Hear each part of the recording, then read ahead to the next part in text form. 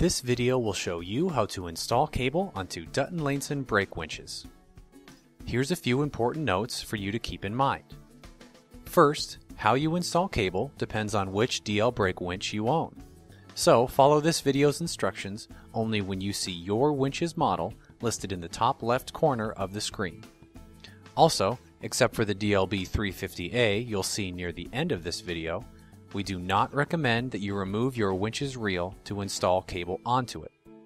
We will show cable being installed on standalone reels, but that's only so you can more easily see the processes we're guiding you through. One last thing. We'll start by showing the most common cable installation method, using the cable clamp that comes with most of our winches.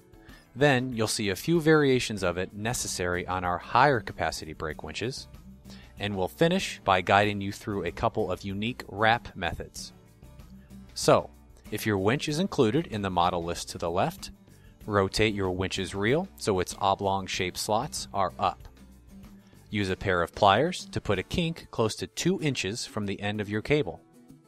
Slide that end through the reel slot, then wrap it around the outside of the drum. Next, line up the kink with the square hole next to the slot and insert the cable clamp bolt through it. Set the cable clamp and nut in place. Adjust the cable so it fits under the clamp's winged edges. Then use a 7/16 inch wrench to securely tighten the clamp. Get rid of any slack in the cable so the side of your winch looks similar to this. Finally, tightly grip the cable while you wind it in even layers coming off the top of the reel. If you're installing cable onto a DLB 2500A or 2505A, the process is slightly different in that you first move the oblong slots down so the cable comes off the bottom of the reel, and you clamp the cable using the square hole opposite the slots instead of the one right next to it. But the rest of the installation process involving the clamp is the same. If you own one of these winches, wrap the cable around the top of the inside of the drum once, then slip it through the reel's round hole and use the cable clamp through the square hole as always.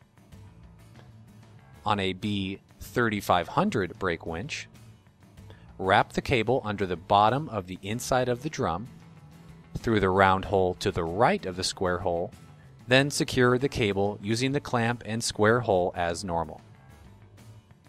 We'll now go over a couple of winches that require you to wrap the cable onto the drum instead of using a clamp.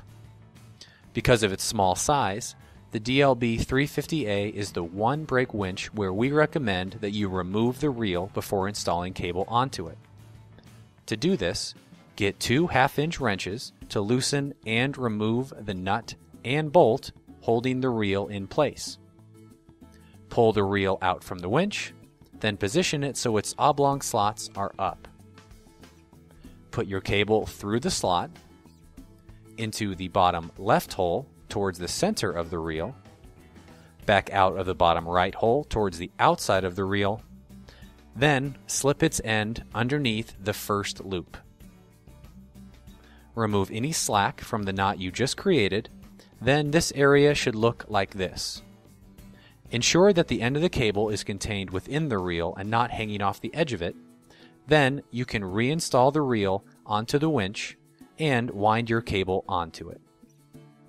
Last but not least, to install cable onto our B4010A winch with a split reel, simply slide the cable through the slot in the center plate and feed each side with the length of cable you need. Wrap one end around the outside plate, then wind all of the cable onto the winch by engaging its loop drive.